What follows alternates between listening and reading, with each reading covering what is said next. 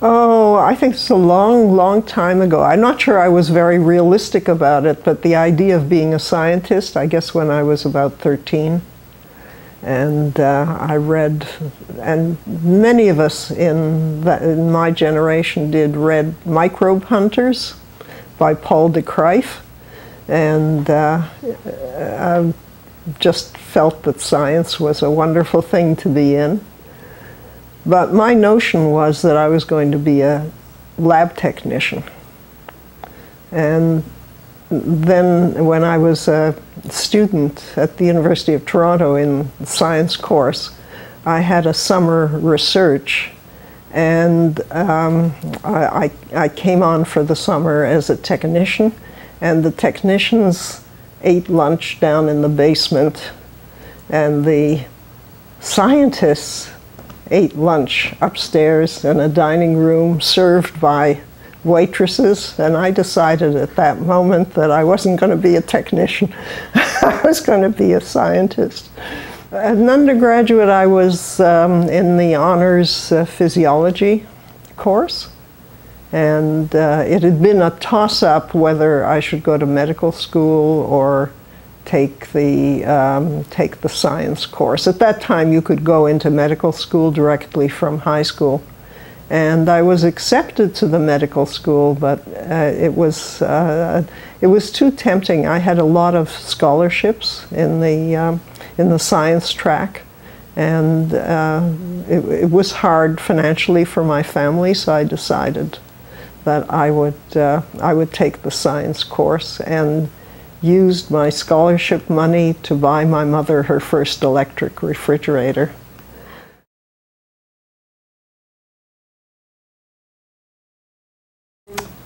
You know, when I was in graduate school, I was one of 2 graduate students in the physiology department at McGill. So I wouldn't say there were more women or fewer. There weren't many women around. There were more women in psychology, but in biochemistry and physiology, not so many.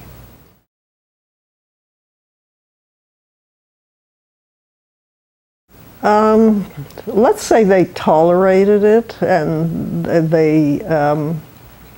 I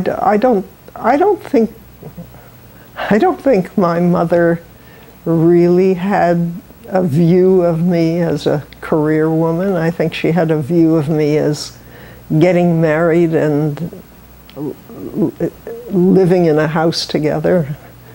That we would have a family that consisted of her family and my family very close together, and that certainly is not the way it turned out.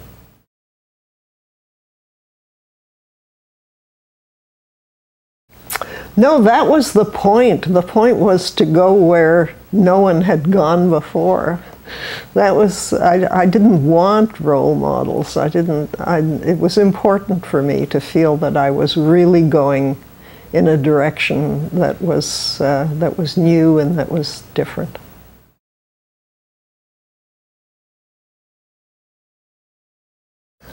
Just a few weeks ago, I had an email just out of the blue from somebody who'd been in the class with me as an undergraduate, and he felt called upon to say, "Bernice, you are not the class beauty." And that surprised me. I told him that if I thought that honors science was a beauty contest, that I would have spent more time in the hair salon.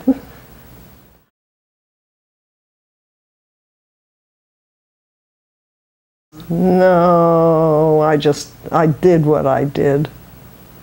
I don't think I was out to prove something.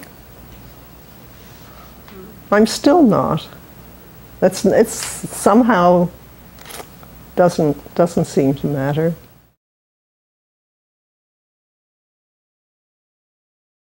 No, what impelled me to take the embryology course was that I was fairly well known as an electrophysiologist. I worked on the electrophysiology of the cerebral cortex, and but I got to a point where I felt that I wanted to change tracks. I wanted to go into development, and I didn't know how to get into development, and it wasn't at all obvious. Nowadays, when you look out there, there are any number of labs involved in development, and by the way, a lot of women. It's interesting that it seems to be an area that is attractive to women, to men too, but it's astonishing the number of women who have really made outstanding careers. But in those days, there wasn't anybody practically. There wasn't anybody. And so I did two things. In 1960, I went to St. Louis for the summer and met Victor Hamburger and Rita Levi-Montalcini. And then in the year after that, I came to do the embryology course here. I had a colleague at McGill who had worked here, and he suggested that I apply to the Grass Foundation for a fellowship to study embryology. And of course, I didn't realize that the Grass Foundation gives fellowships, but not for study. It gives fellowships for research. So I considered it a matter of course, but I'm surprised now that I got a fellowship from the foundation to be a student in the embryology course. But it turned out there were things that I didn't know about at the time, like some of the trustees of the foundation knew who I was because they knew my work from what I'd done before. And so I was what they called their annual frolic, and it was very unusual. I don't think they've ever done that since. So there were other fellows of the Grass Foundation that year. One of them was Zach Hall, who went on to a very notable career.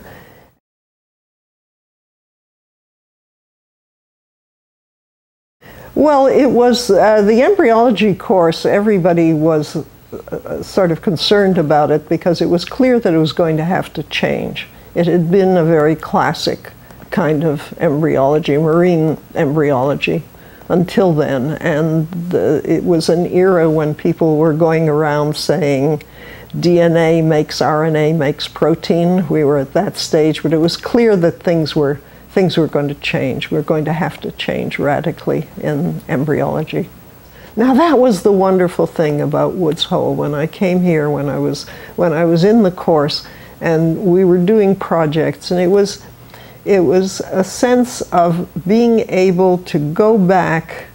Not everybody did, but I did, to go back to the most simple tools, the most direct observation, and the least automated, the least mechanized form of doing science.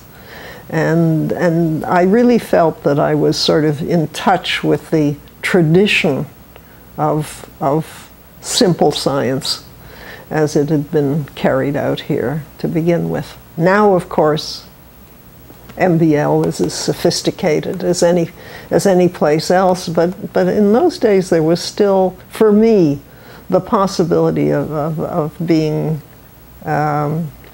just with the most elementary tools being able to do something. Well, I'm not sure there are many people who feel that way, because science is it's a technical pursuit, and someone has said that what comes first are the techniques, then the ideas. And so the technology and the incredible opening up of technology now is absolutely staggering. But it's very expensive. It's very expensive, and it's very collaborative. You need lots of people. Need lots of people, lots of money, lots of machines. And when I came here for the embryology course, I had the feeling that that was kind of what I was able to get away from briefly.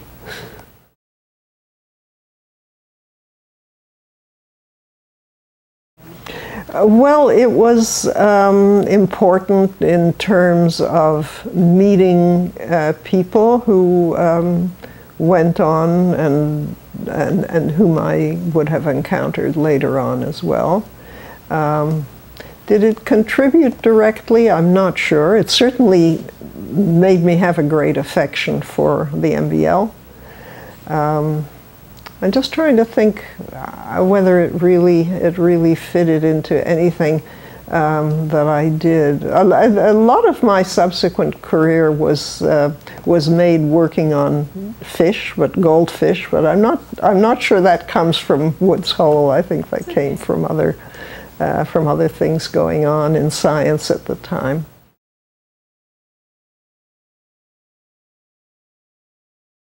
Oh, I'm not in research anymore. I'm full-time teaching now. I'm still full-time, but I'm teaching. And my research, I guess, has been largely speaking, I guess, in three areas. One was, as a graduate student, I worked on electrophysiology of the cerebral cortex, and particularly on spreading cortical depression. And then I became interested in development and regeneration, and then the other area was, which was related to that, was on axonal transport, movement of materials in nerve cells. I did a lot of work with injecting radioactive tracers into the eye and following the movement of radioactive proteins back to the brain, and worked to establish not only rates of transport and movement of materials, but also movement across synapses from one nerve cell to another.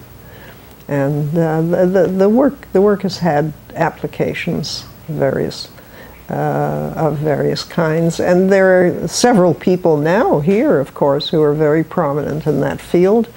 And one of them is Scott Brady.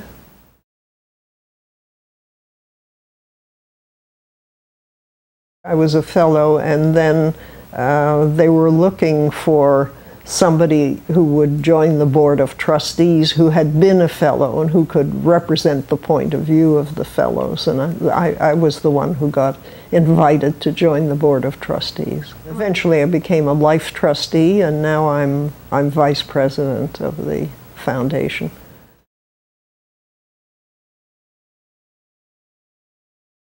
Well, first of all, it's been from a practical point of view, from a point of view of being familiar with what's going on in science, it's been very useful. And vetting the applications for fellowships, very, very interesting and very illuminating. And so that's one aspect. The other aspect, I think, has been that it's been an honor. It's been an honor that I think is important. Important not to me so much, although I enjoy being on the foundation and doing the foundation work very much, and I enjoy the people that I get to hang out with as a result. So I think, but it's been very special from that point of view. And I must say that knowing Ellen and Albert Grass, who started the foundation, was a very special experience. Yeah. Ellen Grass was a real pioneer for women. Yeah. She didn't do research herself, but in encouraging scientists and encouraging research and just playing a strong leadership role in the community, I think very, very important.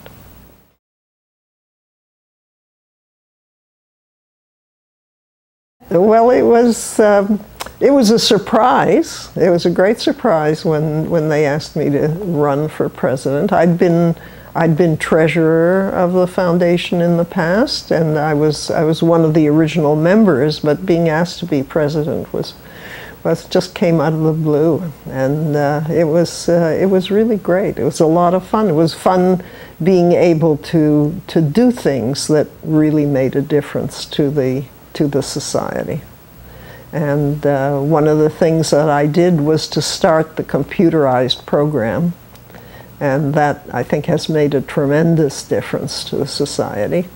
And and I rescued the society from a real meeting disaster where there was a terrible printing error in the printed program. In those days, of course, there were these big books that went out to everybody, and I discovered at the last moment, when all the programs were already in the mailroom and addressed and ready to be shipped out, I discovered a really disastrous error. And they all had to be junked and the whole thing redone again. And it was you know, not important, but sort of significance of that at that moment. When it started in, when was it? About 1970 it started, and there were, I think at the beginning there were 600 members. And we sort of knew one another pretty well. We knew certainly a lot of names were familiar, and you could still have a cocktail party for all the members of the society. I remember, I think it was the second or third meeting in the Botanical Garden in St. Louis, a cocktail party for everybody. Amazing, amazing. 40,000 people now.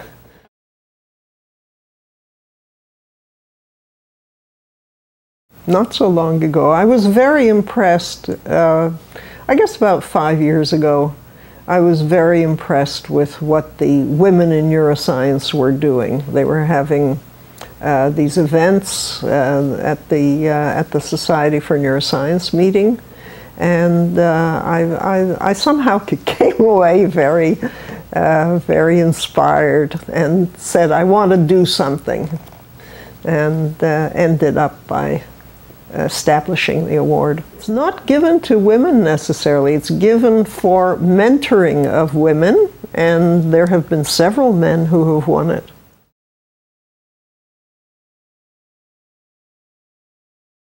What was the most rewarding moment? I worked, when I was at McGill, as I mentioned, I worked on cortical spreading depression for my PhD thesis.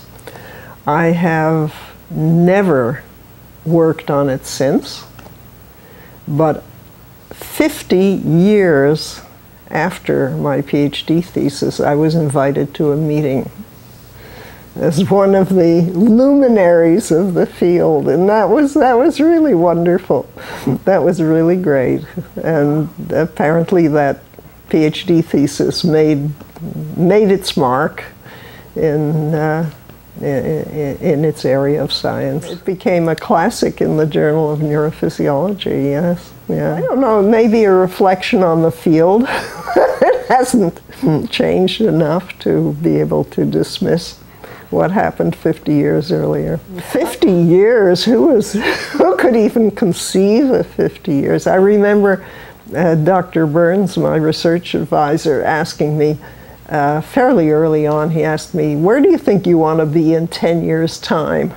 And that absolutely stopped me. I didn't know where I wanted to be in 10 days' time, let alone 10 years' time. And it was, it really shook me. But I've never been thinking in those terms.